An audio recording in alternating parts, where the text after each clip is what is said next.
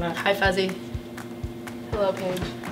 We're here today with Sara Groenewegen. She just came here from class. Sara, how's your day been so far? It's been great. I mean, I love class and I love rain, and I love Starbucks. So it's been great. She's here with her tea, ready to go. So we're gonna get the show on the road.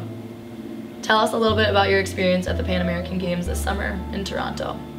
Yeah, I mean, the Pan Ams were awesome, especially because we got to host. Canada hadn't won in, I think it was like 40 years, almost 40 years, so it was really cool to be able to win that on home soil.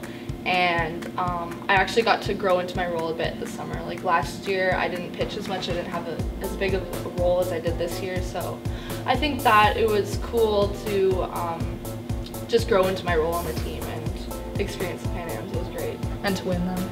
And to win them, yes. And to pitch the championship game. And to pitch the championship game. Was that cool too?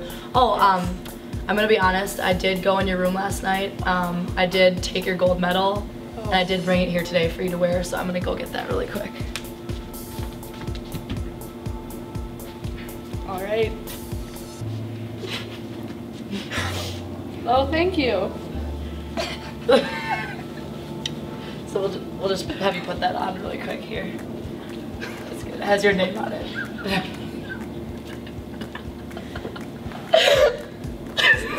This is good.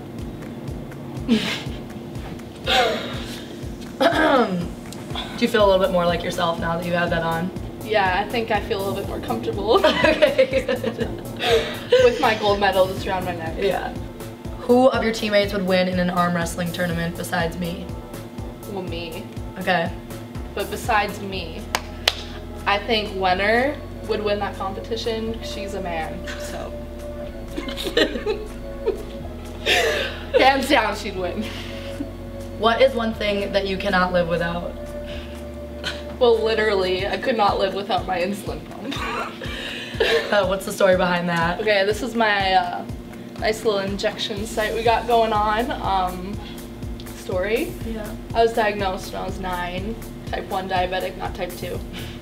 But seriously, I got diagnosed when I was 9, and I don't know, it's just, I've been able to live through it and play sports with it. My older sister has it too, so.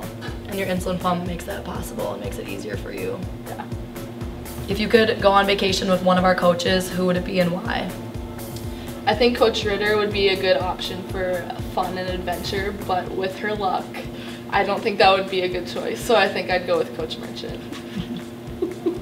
Who do you look up to most in life and why?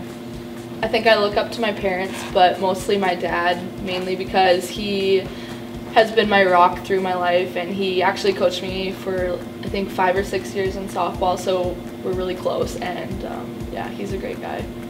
He's the man. Yeah, he is. He is the man. I am the man, but he is. He's the step man. So I'm gonna let you take your medal back home with you. Thank you very much for being here with us today. I hope you had a good time. I did. Thank you for having me. I love this medal. I'll cherish it forever. Good. Good.